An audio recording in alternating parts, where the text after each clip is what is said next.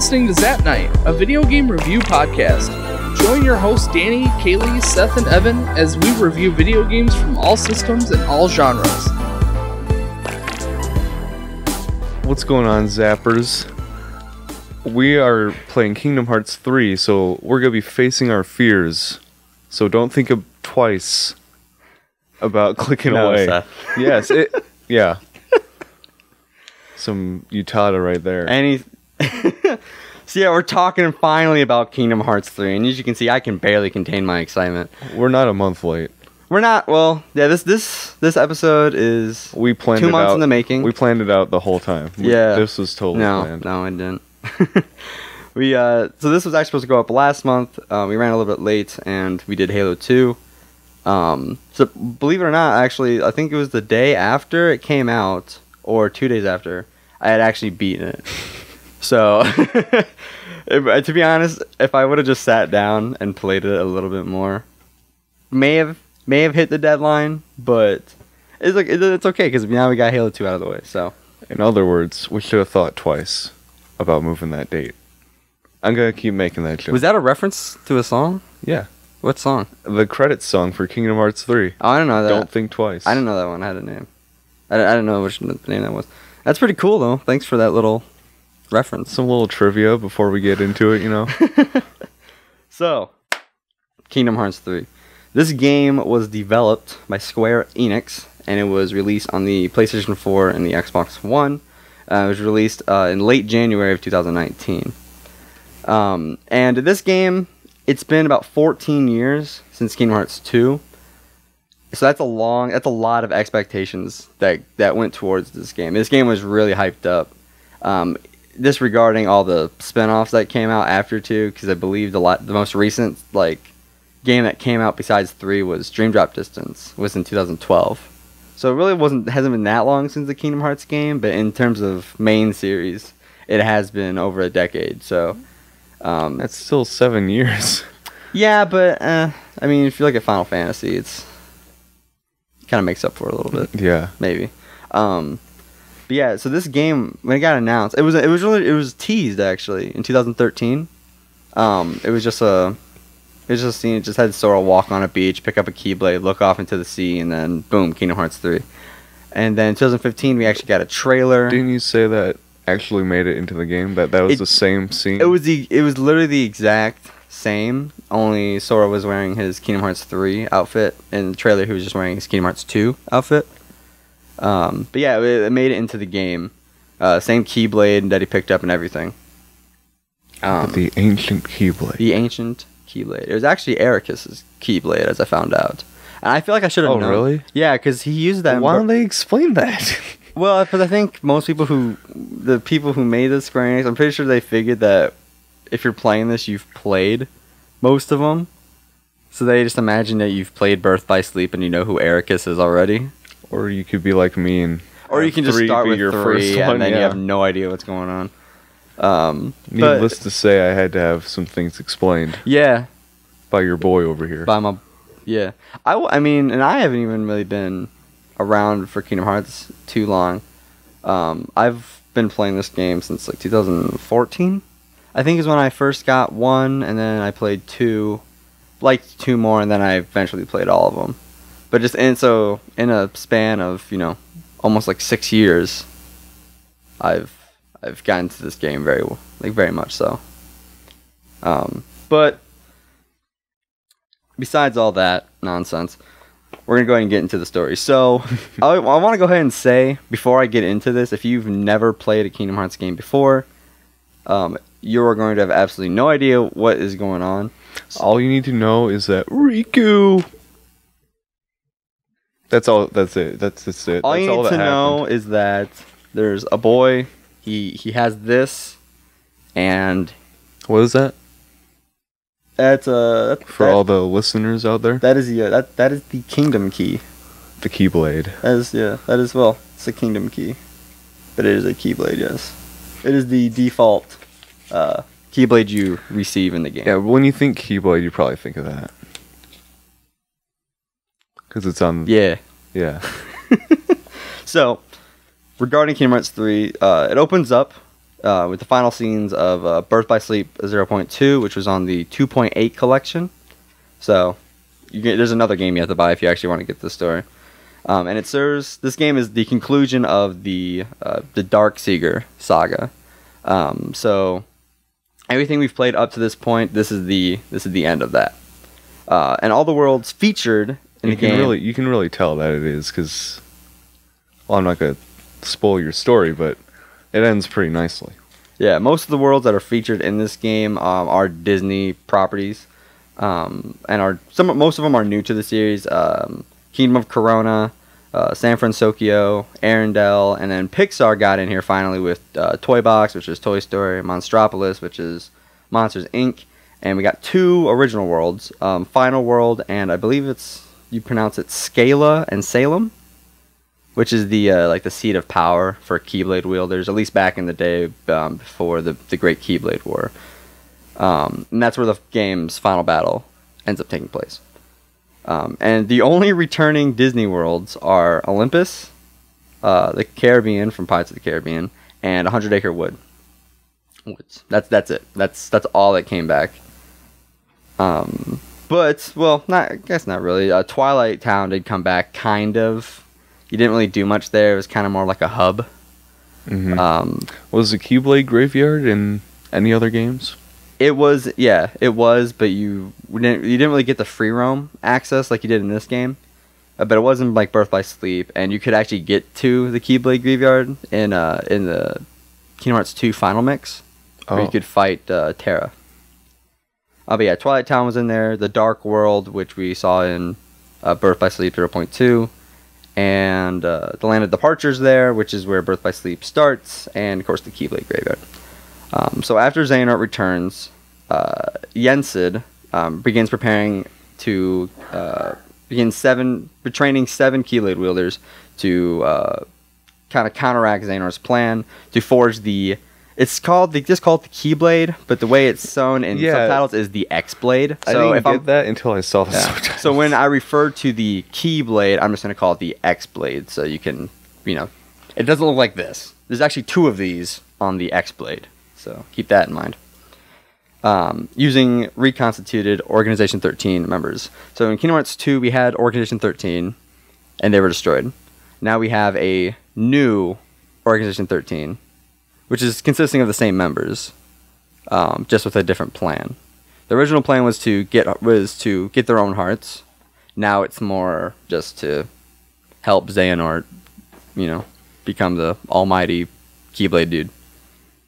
What was his goal? Xehanort's? Yeah. He wanted to forge the Keyblade to possess like the most powerful Keyblade. He wanted to wield that power. Yeah.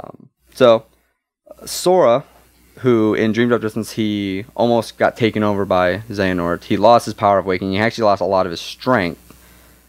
So, Yensid sends him, as well as Donald Duck and Goofy, to kind of resume his travels across the worlds, rebuild up his strength, and get his power of waking back, which is the ability to restore lost hearts. Meanwhile, Riku and King Mickey are traversing the Realm of Darkness to find Aqua, and Kairi and Lee, otherwise known as Axel, as most people know him from the other games, are being trained to properly wield their own Keyblades that they now have. During their travels, Sora and Riku are contacted by Yenzo, who is, I believe his name is Zexion, when he was part of the organization. But he left the organization, got his own heart back, and he became who he was originally, Yenzo. And he discovers that Ansem the Wise's research data, that Sora, in his heart, he has 3 hearts. Technically he has his own, but he also has Roxas, Ventus, and Xion. Roxas is his nobody, who we first meet in Kingdom Hearts 2. Ventus is a Keyblade wielder from the past who connects his heart with Sora when his gets damaged, and Xion is a copy of Roxas, but is made off of Sora's memories. So Riku surmises that the organization's members from the past are using artificial human replicas created by Vexen, another member, to enable their existence in the present. That's the only reason why they're here. So Sora gets the idea to transfer Roxas' heart to a replica so he can come back and he can help with the fight. The Heartless Ansem. Okay, that's also an extra plane that I don't think they really talk about. Is there's two Ansems. There's Ansem the Wise, and then there's Heartless Ansem.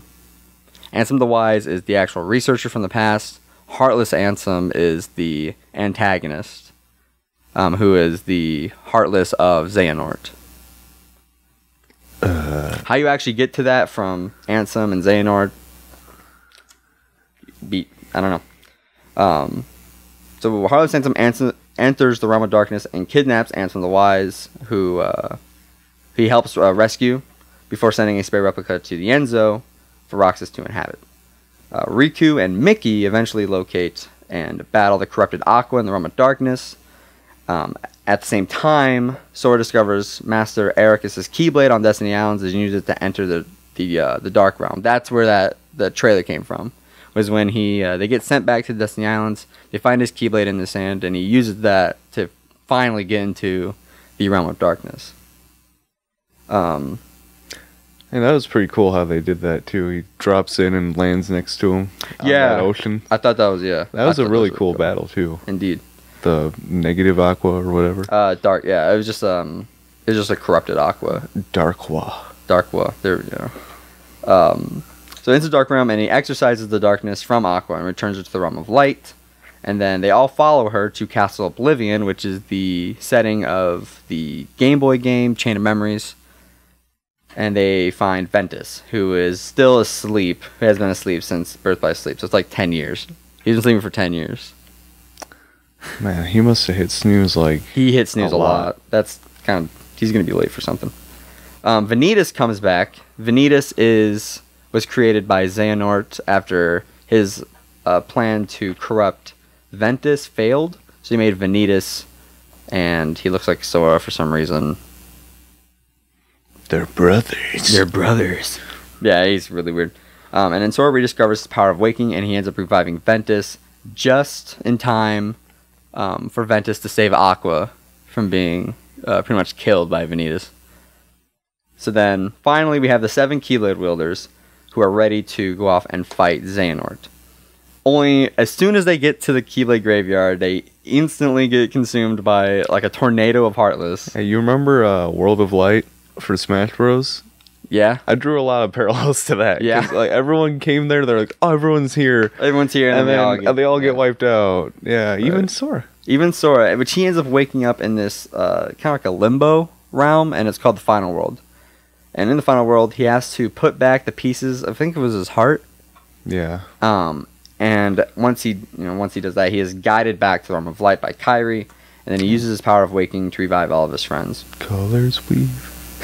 Returning moments, right before their initial defeat, they end up stopping.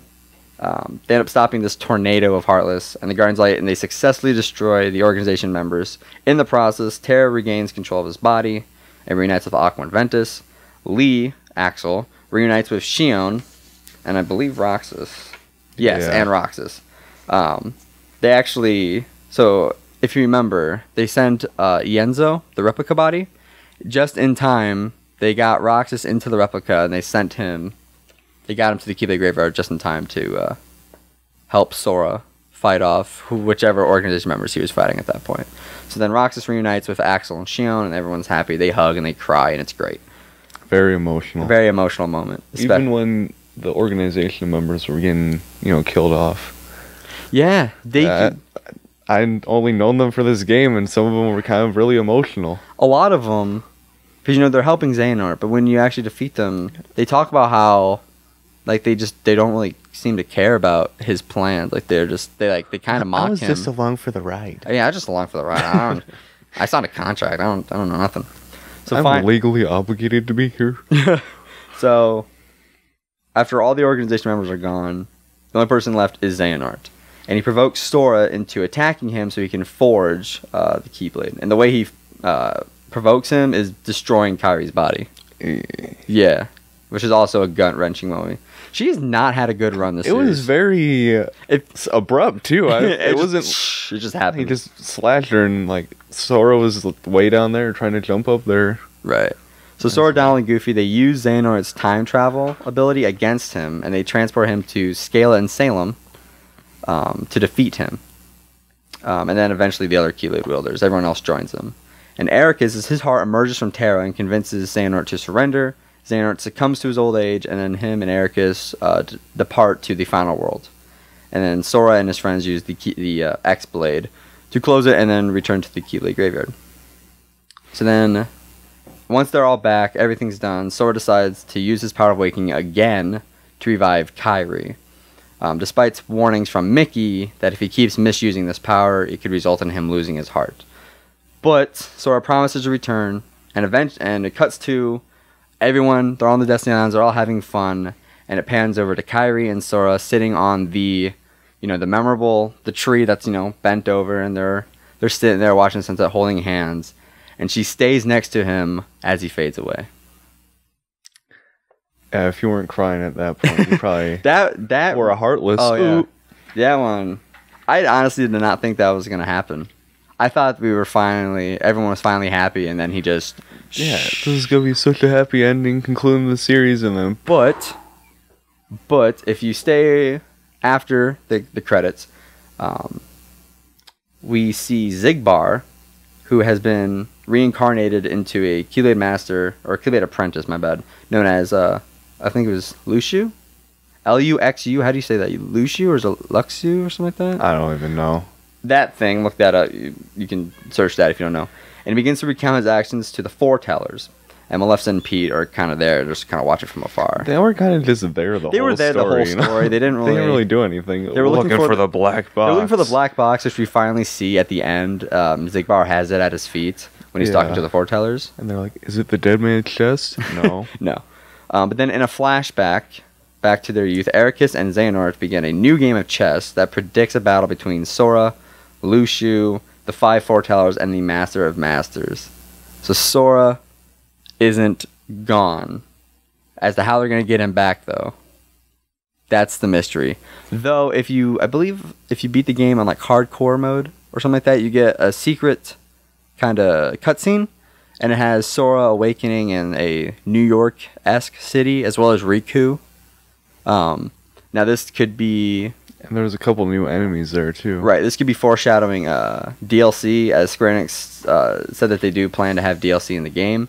Or it could just be the next, a trailer for the next entry in the Kingdom Hearts series that would lead into the new chapter for Kingdom Hearts. Because it looked very, very much like New York and very realistic. Yeah. I'm predicting that it's like a Marvel world or something. Yeah, that could... Since Disney owns Marvel. And yeah, that very well could be it. So, if you're still with us, if you haven't been confused and you know what's going on, this story, the actual, now, if you've played Kingdom Hearts, you know that there's the story, the main story, and then there's the little side story they have within each world. Now, the main story for this game, following, Organization 13, Xehanort, Sora attempt to stop them. That was that was good. I did enjoy that. What didn't do much justice for me was the stories for each world. Either they were the exact same as their movies, mainly Tangled, Frozen. Any of the purely Disney worlds just followed the plot of their movies. Yeah, the Pixar ones actually came up with their own stories. Right. Which was cool. So yeah, because there was a lot of just Disney, and they just followed their normal plot lines. I didn't like that, and they had done that somewhat in the past. Though there was always like a change, especially Kingdom Hearts 1. They obviously a lot of the worlds they were still following their movies, but they did a better job of incorporating it into the Kingdom Hearts universe. As well, in this game, it was pretty much more like... It was... So, in the Frozen world, it was more like, oh, it's just Frozen. Just imagine Sora's there. There's no added Kingdom Hearts elements into it. It's just the story, the Frozen story with Sora. As you can tell by the way he told the whole story of the game, he kind of glossed over the Disney worlds, but that's just because they're kind of there. They didn't really matter that much to the story. I'm not gonna... always when I talk about Kingdom Hearts 2, like I'm always gonna talk about how much I love like the Land of Dragons, or I think it was when you go back in time and you have like everything's like old like movie style graphics. Like I always talk about those worlds. This one there really wasn't any worlds that, at least in terms of the Disney worlds, which is what all the other games have been based on.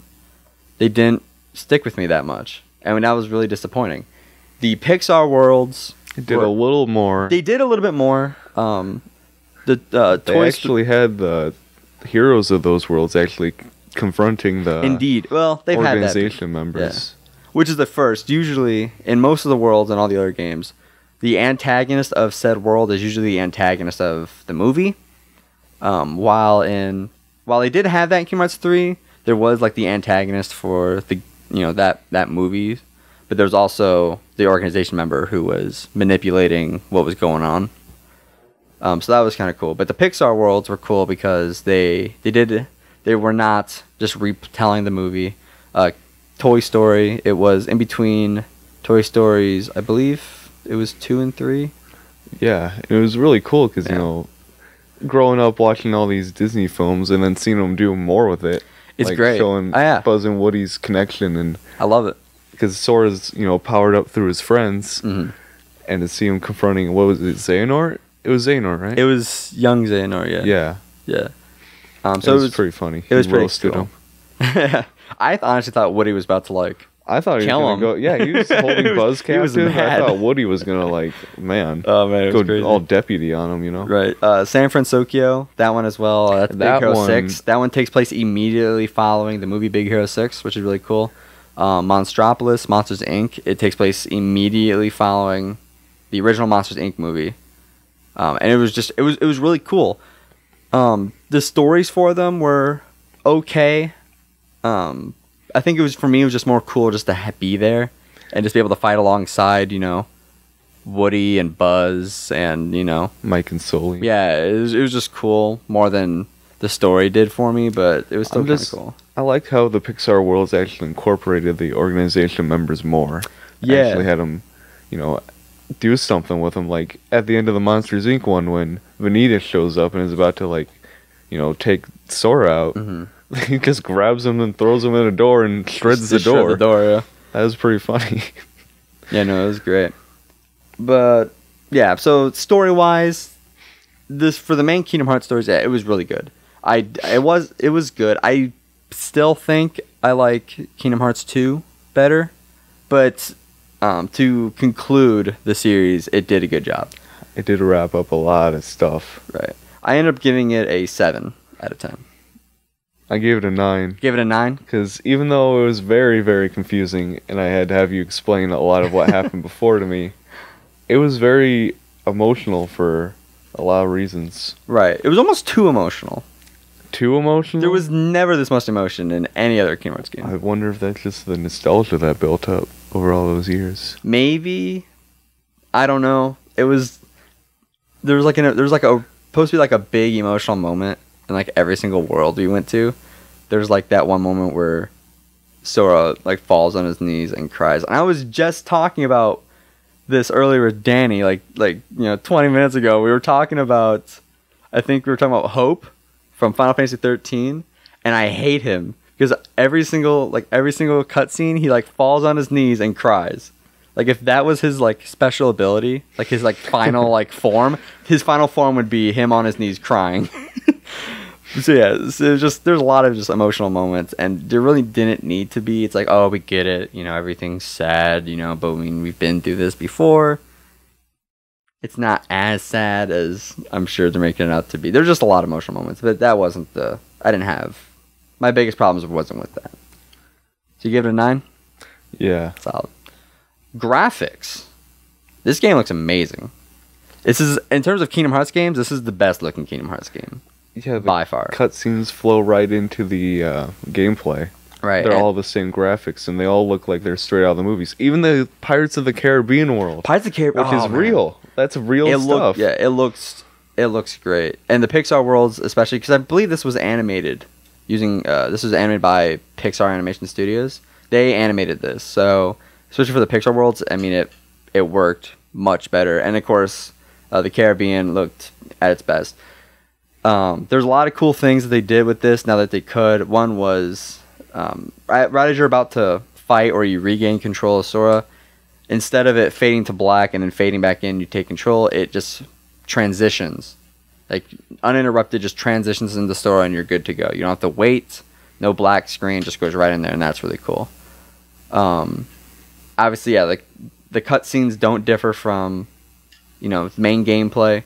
So, and especially with Square Enix have always showed us these amazing cutscenes. Whether it's in the beginning and the end, and then it goes to especially the first Kingdom Hearts. You have this really amazing looking opening, and then it goes to PS2 graphics, and it's like, ugh. Yeah, that was one cool thing I noticed in 3, is that they'd have flashbacks where they'd have pictures from the previous games, and they'd be in those graphics. Yeah, they'd be in those they graphics. They didn't remaster those or anything. And I think that was cool. It showed the evolution of the games, and I thought that was really neat. I recently picked up 358 over 2 days, and I was surprised that they were able to put PS2 graphics on a DS for the cutscenes. Speaking of that, so it's actually... I was talking about it, and it's supposed to be pronounced 358 over 2. I'm gonna say it how I say it. It's easy. It's just easier in sense to say 358 over 2 days, not 358 over 2 days. Yeah. I used to call it 358 divided by 2 because that's what it looked like. I think that's what Jaden called it, and he had played it, and I didn't have it, so I just went by what he said. But graphics wise, yeah, this game looks great. I gave it a 9. I did too. The only problem I had was that sometimes the mouth sync was off. Yeah, mouth sync was off. That bad. There would be quite a bit of slowdown at some points. I don't know if that's just the Xbox, because we played the Xbox version. But don't leave angry comments about us playing the Xbox version. Oh, what if it's the disc replay girl? She just comes back and mocks you for playing it on the Xbox. Oh my gosh, they're talking about me on the podcast. But yeah, so this game graphically it looks great. That was probably its best, in my opinion. That was probably its best quality, was its graphics. Yeah, the voice actors though.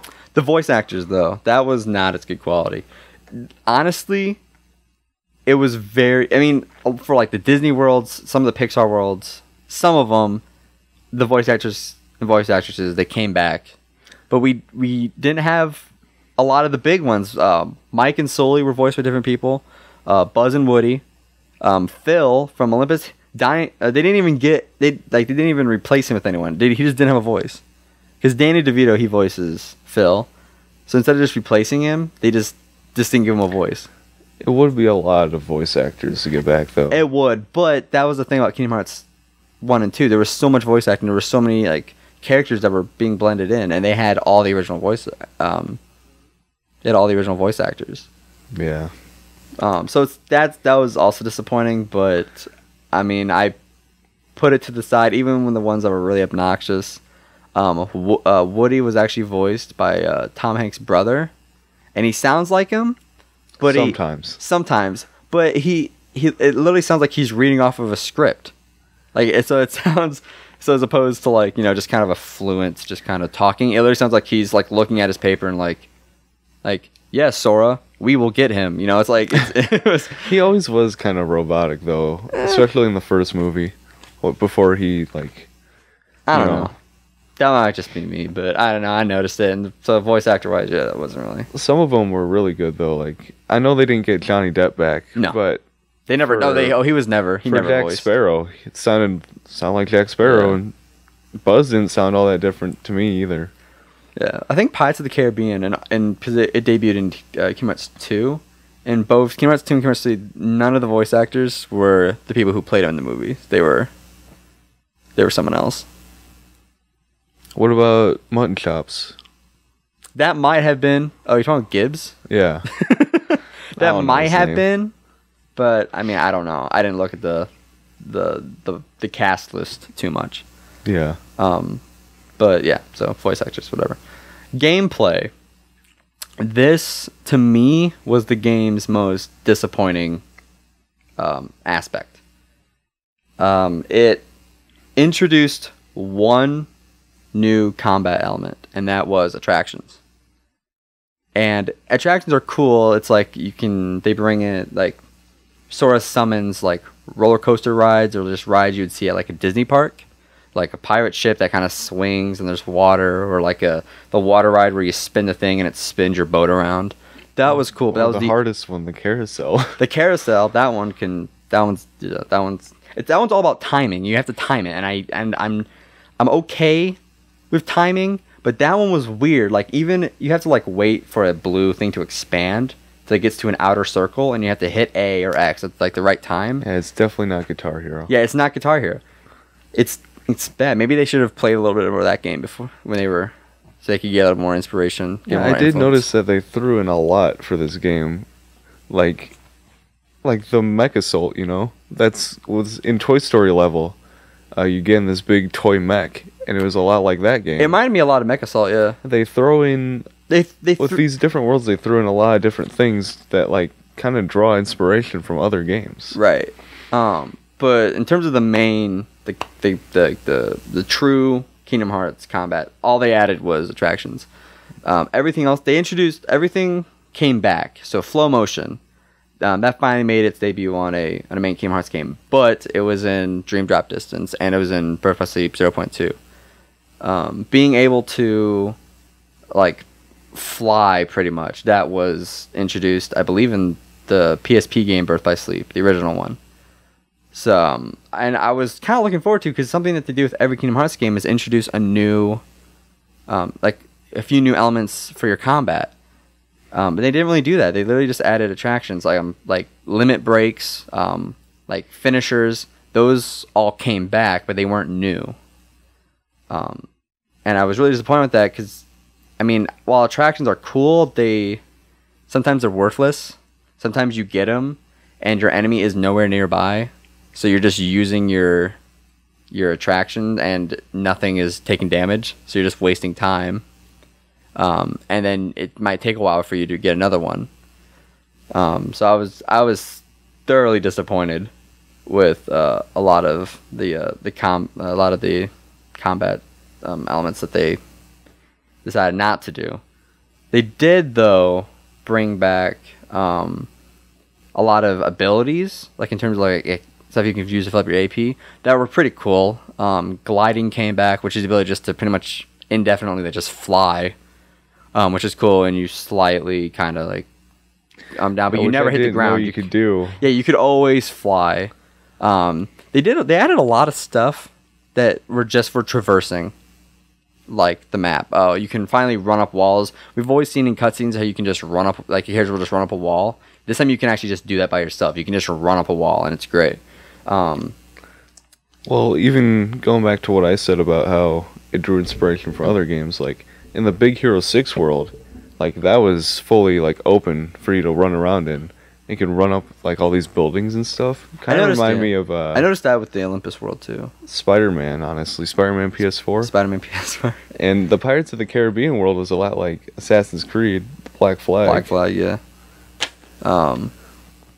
Yeah, but they added a lot of abilities that, like I said, they did come back, but a lot just for traversing, map, or whether it's climbing, flying. They had this thing, I believe it was just where you could just kind of get a quick boost of like speed, like you could just boost forward real quick. It's if you were in the air. It was like Sonic's spin dash. If you were on the ground and you moved your analog stick in a direction pressed, whether you were playing on if you were pressing square or X, depending on what you were playing on, you would just do a dodge roll. That was something I'm glad came back, was dodge roll. In Kingdom Hearts 2, there was no dodge roll.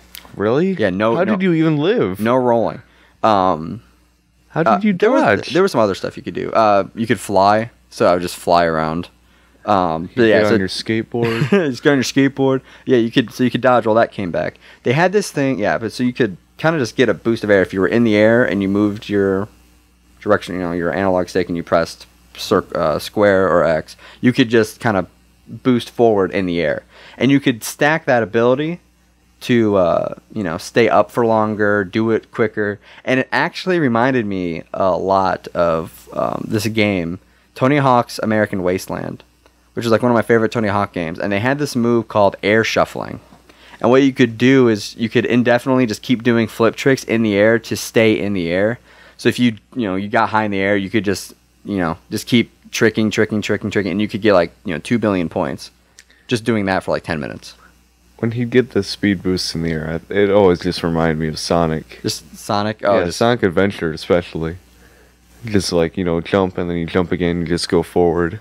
Yeah, but at least with Sonic, it's not, you don't have to keep pressing X. You'll just, with Sonic, you'll just go no matter what. There's also the rail grinding too, which was a lot like Sonic. That reminded me more of, Sonic, you could like grind rails, but the way they actually did it, like the way it looked, reminded me a lot of Infamous, where you can get the ability to use your electricity powers and you could ride on like railroad tracks to get by faster. It reminded me a lot of that, because that's what it kind of looked like they're doing. They would like glow blue, and they would like kind of spark up whatever they were riding, and then they would just ride along that. So it was really cool.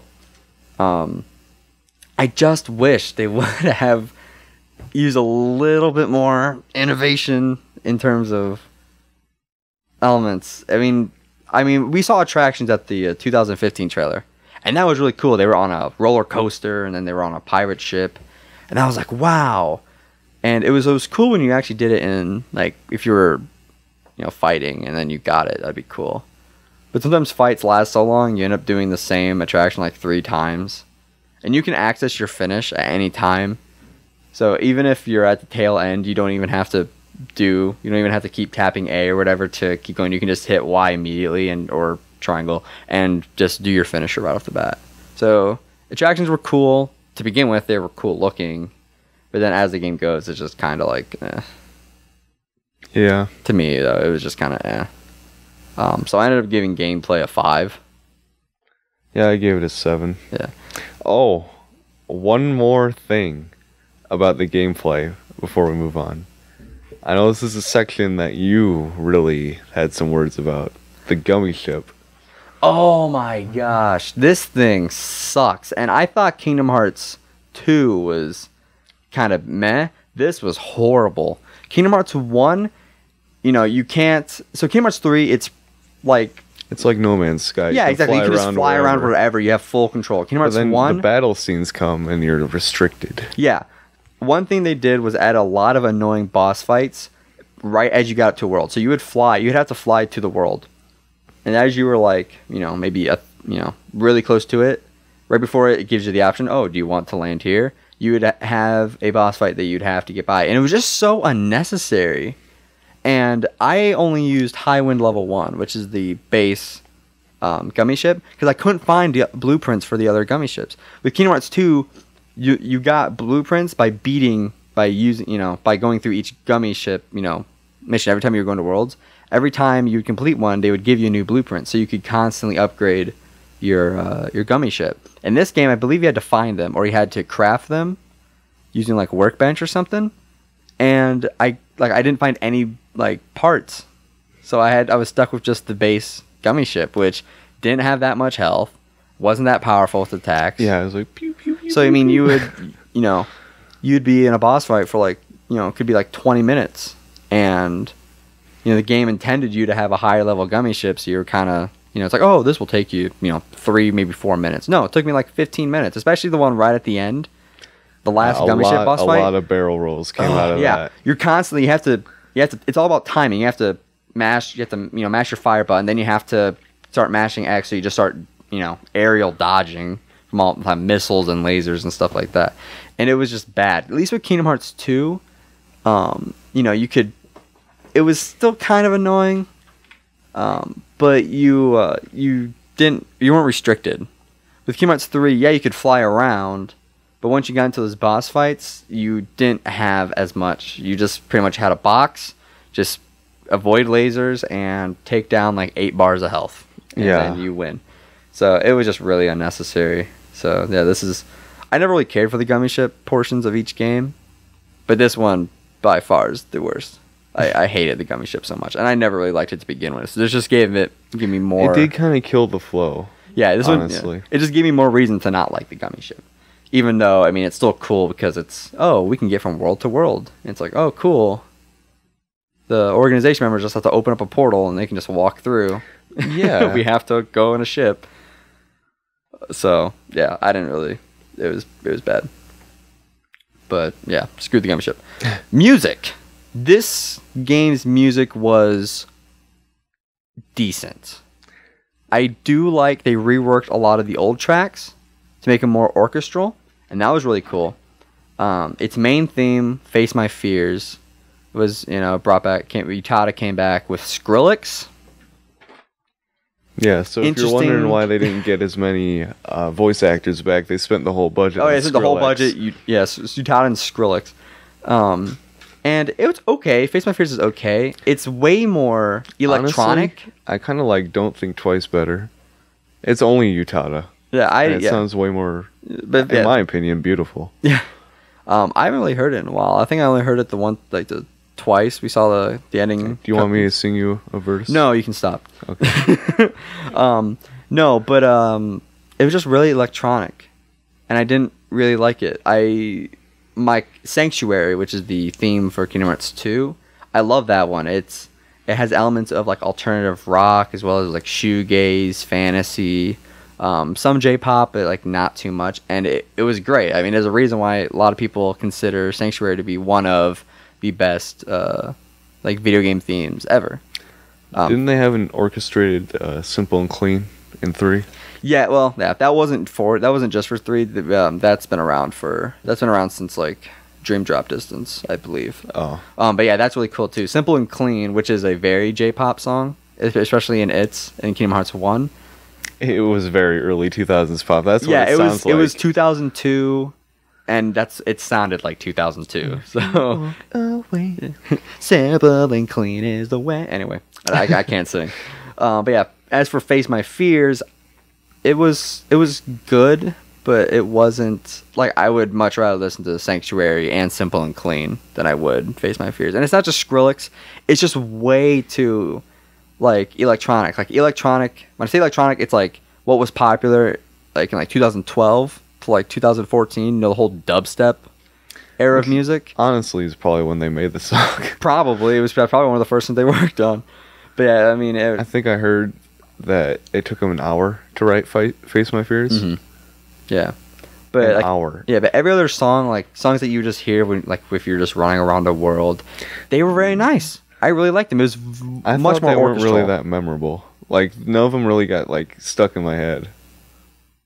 With a lot of other video game music where it's just the overworld, Yeah. That usually they try to put a little more effort into that. What I liked about each world is that it would be like that world's like music, so like the Pirates of the Caribbean music. Oh, I did. It would be Pirates of the Caribbean music, but it would have a Kingdom Hearts touch to it, which is like the more orchestral kind of stuff. So if you're blending Pirates of the Caribbean, which is kind of like, you kind of slow it down, kind of make it more sweet sounding, and you get like a Kingdom Hearts kind of vibe to it. It sounded nice. I really did like it. You got a friend in me. You had to have that. If they didn't have that, that would have been really disappointing. But I'm not saying all the background music was bad. It was just none of them really stuck with me. It wasn't bad. It was nice. It didn't make me like I didn't listen to it and think like, what am I listening to? I listened to it, I was like, oh, okay, chill, It was nice. It was like every other Kingdom Hearts game, The battle themes were pretty good though. I did like those. Right. One song actually that sticks with me throughout every single Kingdom Hearts game is the song for Traverse Town. Traverse Town is really only in Kingdom Hearts 1 and I believe Dream Drop Distance, but it's just the song that plays. I always remember that because it's the first world you go to. I see Destiny Islands, but the first world that you actually go to is Traverse Town, and I just remember that tune. Oh, I do like the Twilight Town music. Twilight Town, yeah. I was actually happy that stayed from Kingdom Hearts 2. It sounded a little bit different just because it's a different new game, so they kind of reworked it, but it still sounded really good. I ended up giving music a 7. I gave it a 5. You gave it a 5. But there's a very good reason for that, because we can't talk about music without talking about the most musical level in the game, Frozen. Yeah, so with Frozen being just retelling the movie, of course she sang Let It Go to its entirety, and I've kept myself from actually watching Frozen, but I could not escape Let It Go. It just blew up, and that song annoys me. It just annoys me. When I first heard it, I was like, it's okay. I can see why people like it. I didn't like it, but I could say people like it. Now it just annoys me. So when they saw that, I mean, I was even with Sora, at least with like in Kingdom Hearts 2, the Little Mermaid levels, Sora's like dancing and singing as a merman, you know, just having a good time. At least with this one, at least he looked confused. So I mean, I could relate to him there. He was like, you know, you look at him, he's like, oh, you know. So that was a little neat. But yeah, they not only do I think that Frozen's kind of an overrated movie, I think it's just a bad movie. Yeah. Sorry. If you guys like Frozen, I'm sorry. I just don't. It kind of was just the worst world in the game, in my opinion. Because not only did it really not flow or do anything with the story overall, it kind of had you doing the same thing over and over again, going up the mountain, up the mountain. Yeah, it was just bad. Like you went up the mountain 3 times. Finally, you don't even go into the town.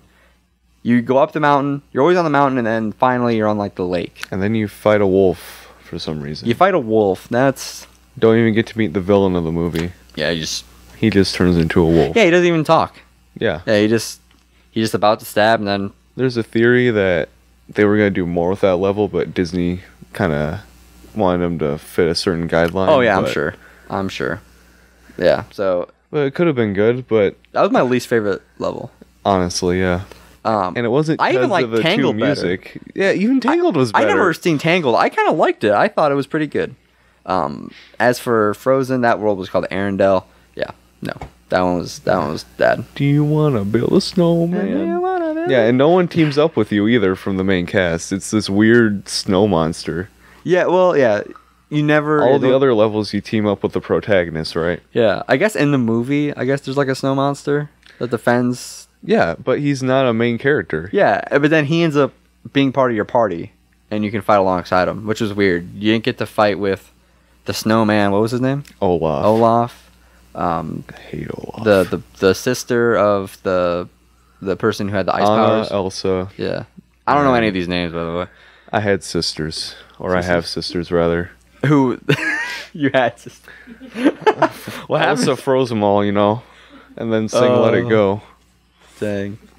Yeah, at least it's like I Tangled, you know, it was like, you know, I'm never going to forget Flynn Rider after playing through that. Yeah, he really was the Han Solo of the movie. He is something.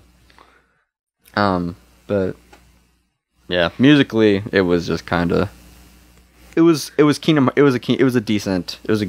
for Kingdom Hearts. Though I would, you know, the Kingdom Hearts 2 soundtrack is still going to be played in its entirety at my funeral. The final Xehanort battle theme was that one was good. Was amazing. That was good. Whatever song it was that threw in the when you first start up the game and it's playing that little piano solo. Oh, Dearly Beloved. That's what it's called? Yes. Whatever song played towards the end and like fully orchestrated that was amazing. That was amazing. I think it was when Sora was riding the Keyblades. Mm-hmm.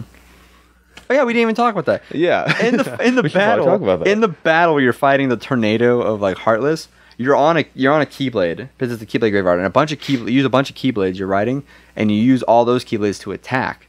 And what you do is you press whether you have triangle or Y to actually attack, and on the side is each attack's name, and it's the name of it's a profile name for people who had played the mobile game Kingdom Hearts. It was like Union a sweepstake Cross. They did. Yeah. They're like, do this and you'll be in Kingdom Hearts 3. Yeah, so at first I thought it was just normal names, but then I started seeing like usernames, and I was like, oh Greg. wow. I was like, wow, this is actually really cool. Like they actually Greg, Zombie Slayer 69. Yeah, if I would have thought about that, I would have loved to have E Dunkles in Kingdom Hearts 3. Yeah, that would have been cool. That'd have been awesome.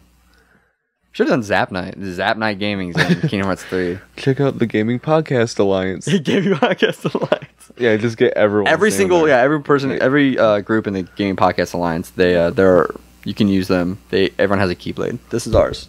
Yeah. This is our Keyblade. I keep hitting my microphone. I'm sorry. Yeah, so that was really cool. I completely forgot to talk about that. That was cool. You should buy the game and check it out. Don't Think Twice was a very good ending theme after seeing Sora get Thanos. Yeah, that was so sad. Yeah. He's only a boy. I know. He's only like 15. Actually, something I want to talk about with Sora and Kairi. There was so much like awkward like sexual tension. It wasn't just weird. with him and her too. It was like Axel and her as well, especially when they were So Axel in this game was just weird. Like every single time you saw him talk to someone, he would have these weird like not really flashback, but kind of just like a flash, and it would be Shion or Roxas, and he looked like he was like very like unstable, like he just couldn't go on without him, like he wasn't like operating very well. And then they don't go back to it. They never like go back to that, and then all of a sudden, oh hey, Roxas and Shion are back. All right, you should be fine now. You don't got to take any of those antidepressants anymore. But yeah, between Sora and Kairi, it was just weird. Like it was just awkward, and there's always been like, you know, that's like it's always like, oh, they like each other. In this game, they embraced it, and they didn't have to. It was just weird. They would stare at each other, just like. And it was weird. The one thing that I thought was cool was right before the final battle, they're all on Destiny Islands, and they give each other the Palpy fruit, which is the like the star-shaped fruit that we saw in the first game. Riku was talking about like you're about to like go off on an adventure, and they have to like they're doing this competition, and Riku's like whoever wins gets to share the Palpy fruit with Kairi, because like apparently this fruit when like if you share it with someone, they your destinies become like entwined forever or something like that. And in the secret place, which is like a rock, like some like you know like cave, Disneyland's, Kairi and Sora had drawn on there with chalk each other giving each other the fruit, and so they actually did it in this game. So that was cool. But it was just so awkward because it would be like a shot from behind them staring at each other, smiling, holding hands with the sun, and then it just faded to black. I remember seeing all these theories before the game came out, like, is Sora and Kairi finally gonna kiss? And it was like they're like 15, and it's like they're not gonna put that in the game. If they do, then it's just even worse, and it's just like, you know, it would just be weird. But I wouldn't have minded. I kind of probably would have wrapped things up a little nicer. Yeah. Well, made it even more emotional when Sora, you know, past like he's, you know. Yeah, that was really sad. And I would have been the perfect thing to just kiss her and then fade away. It's a Disney. That's a little too dramatic. Come on. It's Disney. Disney's not that smooth. Come on now. This is Disney we're talking about. He's been to so many worlds. Yeah. Where so many happy endings have happened. In every single game, trying to find her, and he doesn't get nothing. What happens? He dissolves. Thanos, he snapped. Yeah, that's actually probably what happened, you know, Marvel World coming. You know what? That would be kind of cool if like they timed that up really nice. It would kind of screw up the ending of the story. Oh yeah, it would. But I mean, hey man, it's Disney. You know, they don't care. So overall, I gave it a 7 out of 10. I gave it an 8. Give it an 8. Which for I didn't have higher standards, I guess, because I haven't played. You haven't played any other ones, yeah. I am collecting them though. Yeah, you are. You are working. Gonna catch up on them. Well, good luck. Now, when I beat this game, I think I had like over 30 hours. I believe like 32 total. How much did you have? Like almost 20. Almost 20. Because I put it on the beginner mode. He put on beginner mode, and when we started the game, I was just playing it, and he was like watching. Like we would. Yeah, I didn't have my copy. He didn't have a copy yet, so when I got my copy, I put it on beginner and caught up, skipping the cutscenes. Yeah, that he could I've skip already cutscenes seen. he saw. So. And yeah, a lot of the game's hours come from the cutscenes, actually. Yeah, and I found out. That's how it was with most of the other games. Like Twilight Town section, if you don't do the cutscenes, it's like you're missing 5 minutes. So much. You don't get. You know, you're gonna be like, oh, why is the Remy here from Ratatouille? Like, and it's like, what's going on here? Why do I get the cook with him? I don't like that. So it was pretty good. I gave it a 35 out of 50. You gave it 38 out of 50. That's an 88. Is that correct? What? No. No? 38 plus 35? 38 plus 35? Did I mess up my math? What did I do wrong? Yeah. What was the... It'd be 73. 73?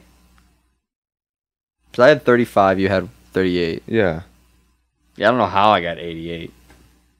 I don't know what happened there. What happened? So what was it then? 73? 73. If I'm doing my math right. I think I am.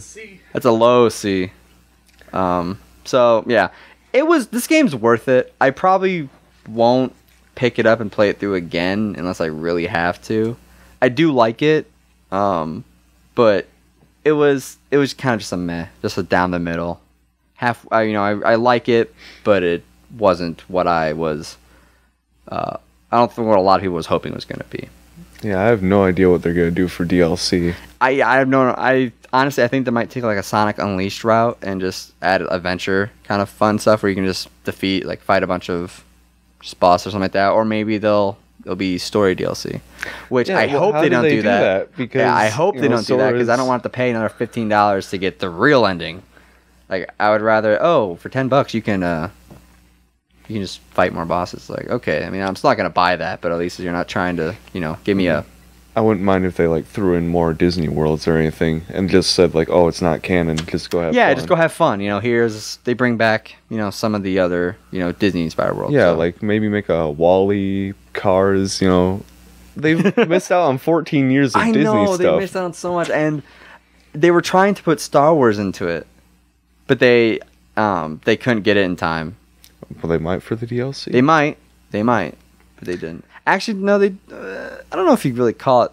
During the Toy Story world, they had that trailer for a game that kind of looked like they were using lasers, but it wasn't really lightsabers, but it was kind of like laser swords. Wasn't that Final Fantasy 15 inspired or something? It looked like. That's what I thought it was. Okay, actually, this is really funny because it got me, and I'm pretty sure it got you too. So when you go into the Toy Story world, they play this it's a totally different game. And you see this whole trailer, and then it zooms out and it shows whatever the name of the game is. And I literally thought that in the middle of their game, they just showed off a new game, and I was like, because it had the Square Enix logo and everything. Yeah, so it looked like a trailer for a new game. I was like, you dirtbags, that is so messed up. And then it zooms out. It's a TV in the Toy Story world, and they're watching it. And I was like, okay, that's fine. I got so upset, but then I was like, okay, that was a good marketing campaign right there. That would have been that would have been so dirty to do. So, yep, that's Kingdom Hearts for you. Thank you guys so much for watching. Make sure you guys go to Gaming Podcast Alliance. Check out everyone else who is part of that. Their links are on the website, so you guys can go check them out, see what they're doing. Believe next on the podcast is Yoshi's Crafted World. Yoshi's Crafted World, and then after that, we're gonna be playing Skyrim. We're gonna be doing Skyrim, and I'm not excited for that one because I don't like going into games I've never played before. But you know what? That's just all. You never played this one. Yeah, but I knew what to expect. It was Kingdom Hearts. I have not played an Elder Scrolls game in years. It's probably been over a decade since I've played an Elder Scrolls game. I think it's gonna be good then. I think it will be. That'll probably be good. But yeah, make sure you guys go. If you're watching this on YouTube, make sure you subscribe. Go follow our Instagram and Facebook pages, and yeah, we'll see you guys later. Zap off.